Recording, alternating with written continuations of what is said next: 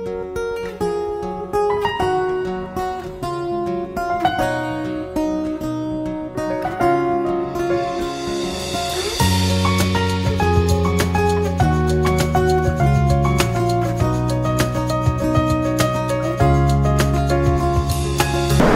NJP স্টেশনের 1 নম্বর প্ল্যাটফর্মে দাঁড়িয়ে আছি। ঘড়ির কাঁটায় এখন 4:42। আমাদের আজকে রিজার্ভেশন আছে 12042 শতাব্দী এক্সপ্রেসে। শতাব্দী এক্সপ্রেসের সিসিতে চেয়ার কারে। তো ট্রেন এখনও দেয়নি, ট্রেন দেবে আর কিছুক্ষণের মধ্যে অ্যানাউন্সমেন্ট হয়ে গেছে। আজকে আমাদের শতাব্দী এক্সপ্রেসে এই এনজেপি থেকে হাওড়া যাওয়ার সমস্ত অভিজ্ঞতা শেয়ার করবো এই ভিডিওটাতে, সঙ্গে থাকবেন।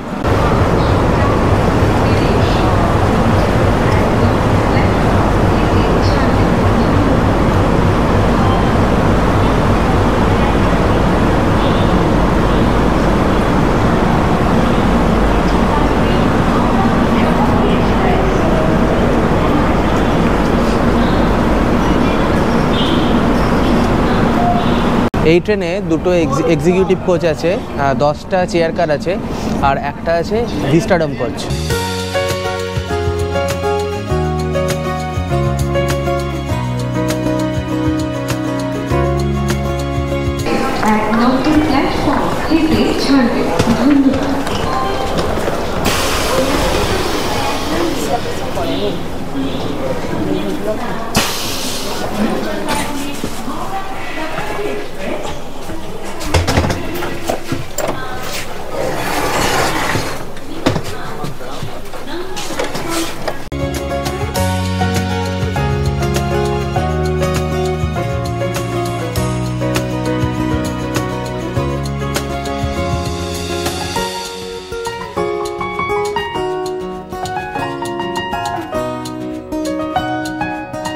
ঘড়ির কাঁটায় এখন 5:30, 5:30 আর আমাদের ট্রেন কিন্তু একদম রাইট টাইমে ছেড়ে দিয়েছে। এর পরের স্টপেজ হচ্ছে কিষানগঞ্জ। এখান থেকে প্রায় 87 কিলোমিটার ডিস্টেন্স এনজেপি থেকে। আর কিষানগঞ্জ পৌঁছাবে মোটামুটি ওই 6:30 নাগাদ, 6:28 দেখাচ্ছে টাইম, 6:30 নাগাদ পৌঁছাবে।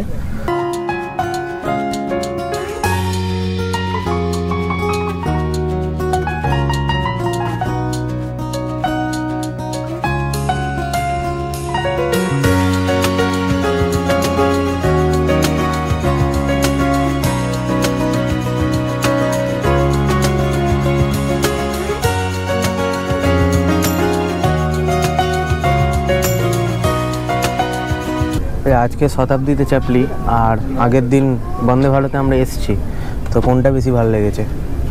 অবভিয়াসলি বন্দে ভারত, কারণ শতাব্দীতে চেপেই আমার একটা মানে বাজে অনুভূতি হলো। কি বলবো, মানে শতাব্দীতে চেপে বলছে বাজে অনুভূতি। ট্রেন যেখানে এত টাকা ভাড়া নিচ্ছে এবং বলছে সেখানে ঢুকেই দেখলাম কাদা জলে ভর্তি পুরো নিচটা, পুরো অপরিষ্কার, মেনটেন করেনি, নোংরা করে রেখেছে। ট্রেনটা স্টার্ট হচ্ছে, ওদের তো উচিত যে সকালবেলা ওই দেখ পাশে ওইদিকে নিউ জলপাইগুড়ি গৌহাটি বন্দে ভারত এক্সপ্রেস দাঁড়িয়ে আছে। ওদের তো উচিত যে সকালবেলায় মানুষ উঠবে যখন তার আগে পরিষ্কার টরিষ্কার করে তবে ট্রেনটাকে খোলা, সেটা তো করেইনি। ওটাই না, বাকি ফ্যাসিলিটিস কি হবে? কোচের দিক থেকে দেখতে গেলে বন্দে ভারত অনেক ভালো। জানি না এবার কতদিন এটা মেনটেন করবে, কারণ আমরা তো পানের পিক ফেলতে ওস্তাদ। এটা হচ্ছে বন্দে ভারত নতুন বলে হয়তো পরিষ্কার না, আমরাও তো পানের পিক ফেলতে ওস্তাদ না। পুরনো হবে তখন শতাব্দীর মতোই অবস্থা। সেটা হচ্ছে ব্যাপার, যে আমরা কবে পানের পিকটা ফেলবো সেটা হচ্ছে ঘটনা। যবে ফেলবো সেদিন থেকে আর বন্দে ভারত থাকবে না। যাই হোক, তো শতাব্দীতে চেপে এমনি কোচ ভালো, সিটগুলো এমনি ঠিকঠাক ইনক্লাইন্ড হচ্ছে, কিন্তু বন্দে ভারতের ওভারঅল এক্সপিরিয়েন্স কিন্তু এর থেকে অনেকটাই ভালো। পরিষ্কার পরিচ্ছন্নের দিক থেকেও বন্দে ভারত অনেকটা ভালো ট্রেন। শতাব্দীতে লেগ স্পেস মোটামুটি ভালো সিটের, আর এটা হচ্ছে পা রাখার জায়গা। সামনে একটা বটল হোল্ডার রয়েছে, এখানে কিছু রাখা যাবে। আর এটা হচ্ছে খাবার রাখার জন্য, এটা খুলে খাবার রাখতে পারি আমরা। সিটটাকে হেলানো যায়, এটা এই লিভারটা দিয়ে হেলানো যায়। আর এটা হচ্ছে হ্যান্ড রেস্ট। আর ওপরে ওখানে লাগেজ রাখার জায়গা, আমাদের সুটকেস রাখা আছে। আর এটা হচ্ছে রিডিং লাইট, যেটা এখন জ্বলছে না। ট্রেন ছাড়তেই প্রথমে যেটা আমাদের দেওয়া হলো এই 500 ml জলের বোতল। তো 10 টাকা দামের জলের বোতল দিয়েছে, 1 লিটারের দেয়নি। কেন দেয়নি জানি না। মোট কথা হয়তো জল বাঁচাচ্ছে, খুব ভালো উদ্যোগ এটা। কিন্তু যাই হোক, 500 ml জলের বোতল পেয়েছি আমরা। জানি না এর ভবিষ্যতে আরও জলের বোতল পাওয়া যাবে কিনা। তো 5 টাকা জলের বোতল হয় না। না, আমি একটা কথা বলছি, যদি ধর জল কারো তেষ্টা পেয়ে গেল, এটা শেষ হয়ে গেল, তখন সে কী করবে? আর পাওয়া যাবে জলের বোতল? না, পাওয়া যাবে না। কি অদ্ভুত না? অ্যাটলিস্ট 1 লিটারের বোতল দেওয়া উচিত ছিল, যে হারে ভাড়া নিচ্ছে তার তুলনায়। তো যাই হোক, যা পাওয়া গেছে তাই লাভ।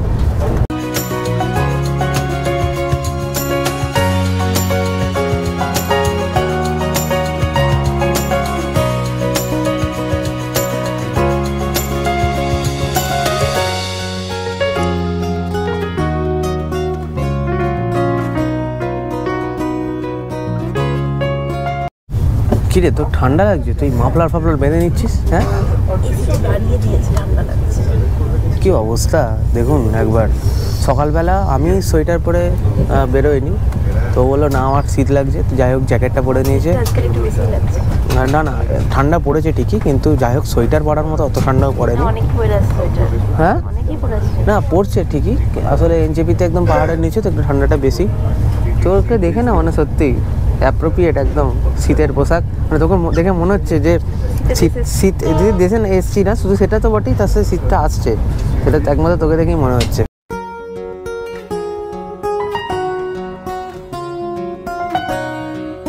এই ট্রেন কিন্তু ওয়েস্ট বেঙ্গল থেকে মাঝে বিহার ঢুকবে, বিহার হয়ে তারপরে আবার ওয়েস্ট বেঙ্গলে ঢুকবে। তো বিহারে এই ট্রেনটা দুটো স্টপেজ আছে, একটা হচ্ছে কিষানগঞ্জ আর একটা হচ্ছে বারসই।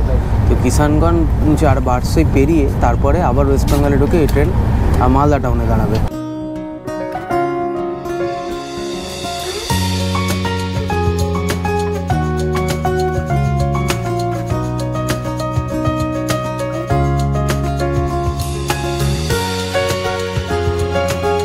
একটা অদ্ভুত জিনিস দেখুন, আমাদের এখন টিকিট দিয়ে গেল। তো টিকিট দেওয়ার পরে আমরা সামনের যে ফুড ট্রেটা নামালাম আর কি অবস্থাটা হলো এবার দেখুন। দেখুন, এই আমি বসে আছি, এই পাটা এখানে রেখেছি, আর এই ফুড ট্রেটা এতটা, অ্যাকচুয়ালি ফুড ট্রে এতটা নামার কথা, এতটা নামার কথা, আর কোথায় নেমে চলে আসছে দেখুন। মানে এটা খাবার জায়গা করেছে না শোবার জায়গা করেছে, দেখে বোঝা মুশকিল।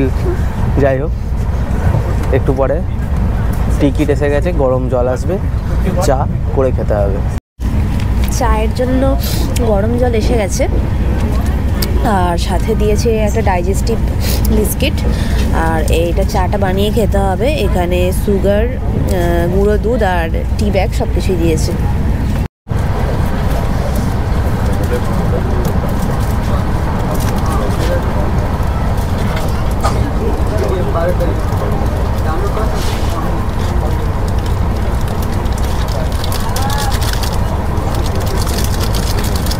আচ্ছা, বাড়িতে এরমভাবে চা বানিয়ে খাওয়া যায় না? খাওয়ার কিছু নেই, না না, বলছি বাড়িতে আমরা এরকম IRCTCর মতো চা বানিয়ে খাবো, এরকম টি ব্যাগ। দেখবি সকালবেলা উঠে আমরা বাবা আর মা বসে আছে, আর তুই সবাইকে এরকম একটা করে কিট নিয়ে গিয়ে ধরিয়ে দিচ্ছিস।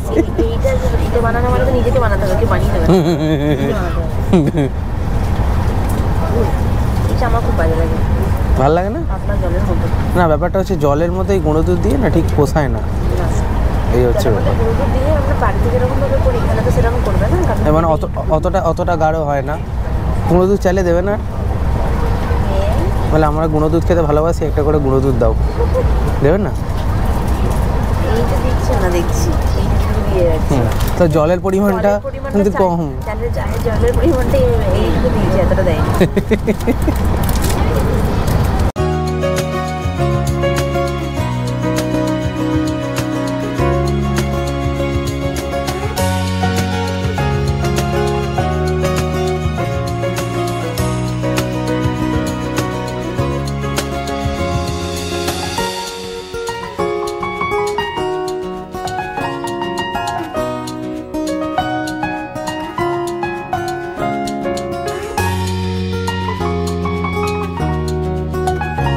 ছটা 40 বাজে, 10 মিনিট লেটেস্ট ট্রেন এখন কিষানগঞ্জে এসে পৌঁছালো, কিষানগঞ্জে দাঁড়িয়ে আছে এখন।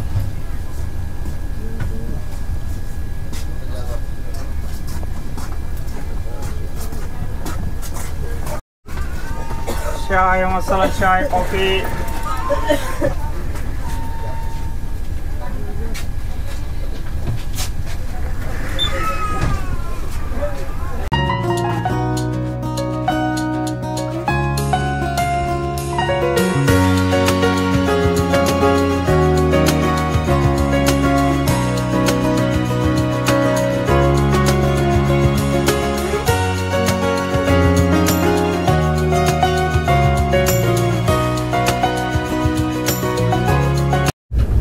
এই যে সারাটা রাস্তা ঘুমাতে ঘুমাতে আসছে আর আমাকে জেগে ব্যাগ পাহারা দিতে হচ্ছে।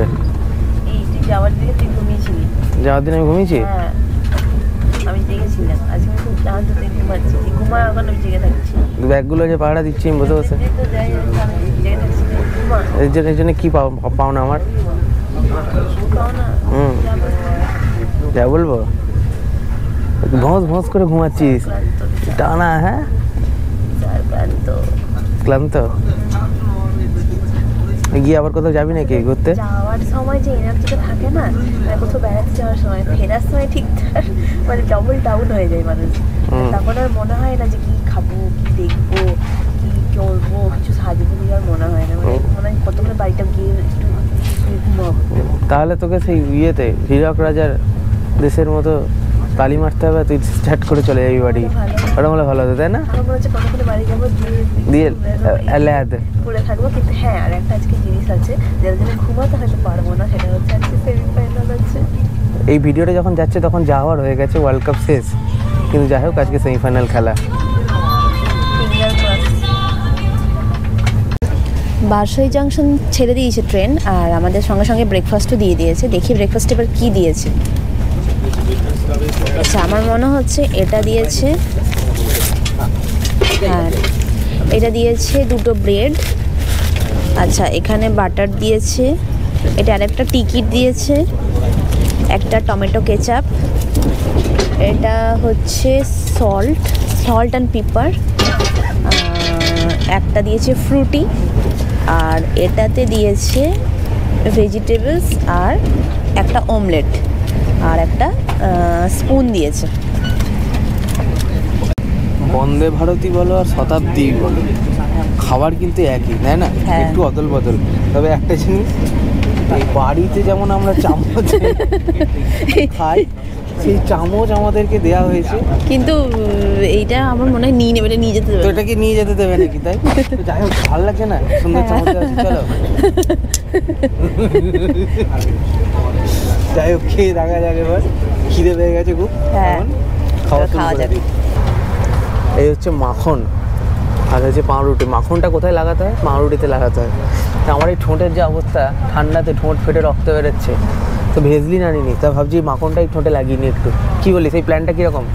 হ্যাঁ যা তা কিন্তু ভালো, কিন্তু একদম এই যে প্ল্যানটা কীরকম? হ্যাঁ ভালো না? আপনারাও কিন্তু কাজে লাগাতে পারেন এটা, যদি ভেজলিন না আনেন আর সাথে বাটার থাকে, বাটারটা ঠোঁটে লাগিয়ে নেবেন, দেখবেন একদম সুন্দর সেট হয়ে গেছে।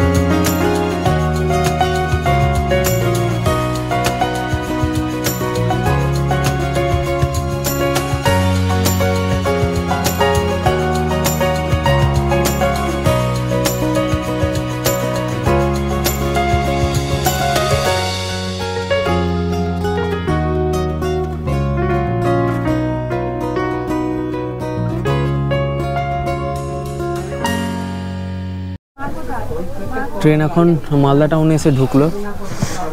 মালদা এলেই মনে পড়ে যায় সেই ইতিহাস প্রসিদ্ধ শশাঙ্কের গৌড় মালদার কথা। বহুবার প্ল্যান হয়েছে মালদা ঘুরতে আসার, কিন্তু এখনও আসা হয়নি। খুব ইচ্ছা রয়েছে যে মালদা ঘুরে দেখার এবং মালদার ঐতিহাসিক জায়গাগুলো বিশেষ করে কভার করার। তো নিশ্চয়ই খুব শিগগিরই খুব তাড়াতাড়ি মালদা আসবো, এবং মালদা এলে তার ব্লগও আসবে এই চ্যানেলে। তাই মালদা এলেই মালদার বিখ্যাত আম আর মালদার ইতিহাসের কথা কিন্তু সবসময় মনে পড়ে যায়। এখন টাইম হচ্ছে 8:30, 8:36 বাজছে। মালদা ঢুকেছে, এর পরের স্টপেজ হচ্ছে ফারাক্কা।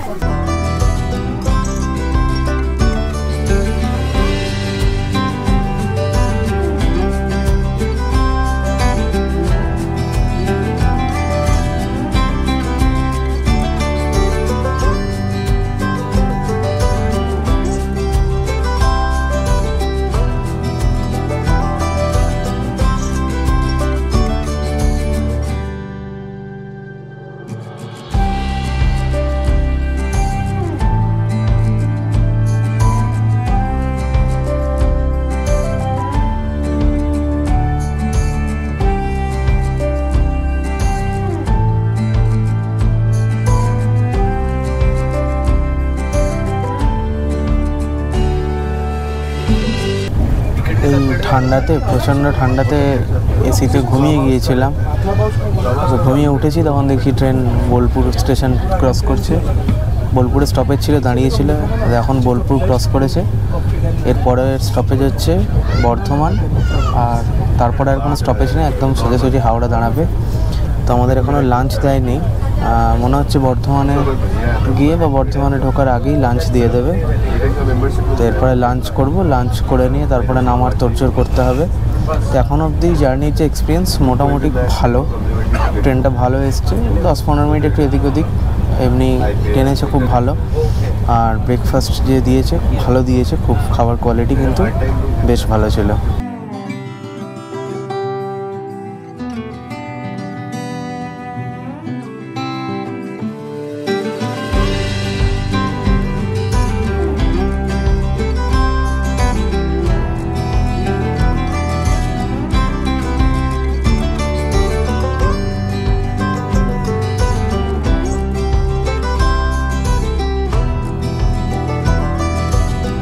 জংশন বেরোচ্ছে, কিন্তু আমাদের খানা এখনো এলো না। খিদে পেয়ে গেছে, কি করা যাবে? আর ট্রেনে উঠলেই খিদেটা পাই, আর খানা জংশন দেখে আরও খিদেটা চাগিয়ে দিয়ে ওঠে। এখনো তো খানা আসেনি, জানি না আসবে কিনা। খানা জংশন পেরোতে না পেরোতেই কিন্তু খানা এসে গেছে, যেটা আমি বলছিলাম। আর কি দিয়েছে দেখি।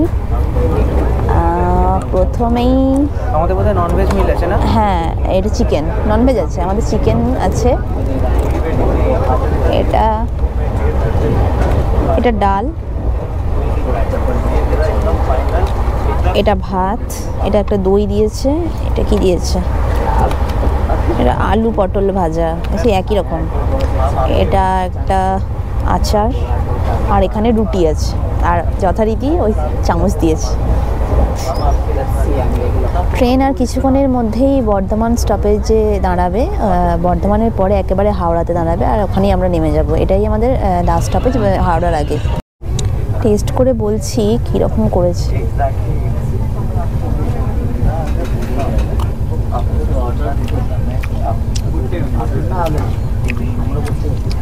ভালো লাগছে, ভালো করেছে, ভালো করেছে। ডালটা দেখছি গরম আছে, গরম আছে। ডালটাও ভালো, ভালো করেছে। খাওয়ার কোয়ালিটি এবং খাওয়ার স্বাদ দুটোই কিন্তু ভালো, ব্রেকফাস্টেও এবং লাঞ্চেও। পিস চিকেন দিয়েছে, 2 পিস।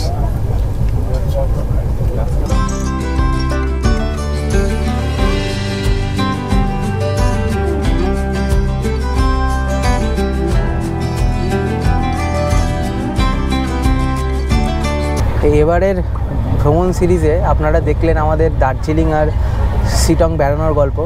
তো কেমন লাগলো এবারের এক্সপিরিয়েন্স? কেমন? দারুণ। দার্জিলিং তো আমার অল টাইম ফেভারিট। তো সেকেন্ড টাইম, আমার ফার্স্ট টাইম।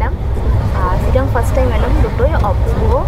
দুটো জায়গা বিউটি এক এক রকম। দার্জিলিংয়ে যেমন জমজমাট, খুব সুন্দর লাগবে, শিটংয়ে তেমনি নিরিবিলি, চুপচাপ বসে শান্ত জায়গা দেখতে পাবেন আপনারা।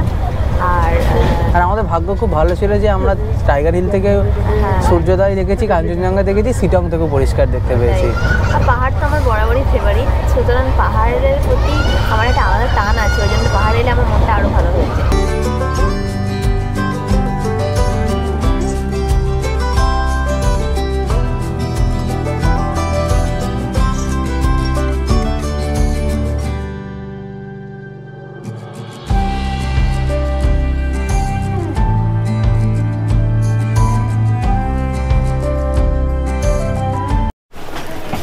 চলো এবার নামা যাক।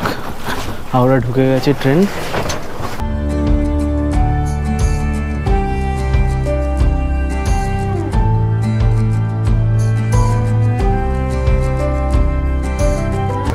যদি আমাদের এই সিরিজটা ভালো লেগে থাকে তাহলে প্লিজ লাইক, শেয়ার এবং সাবস্ক্রাইব করে দেবেন, আর আমাদের ভিডিওটা বন্ধুদের মধ্যে ছড়িয়ে দেবেন আর আমাদের পাশে থাকবেন।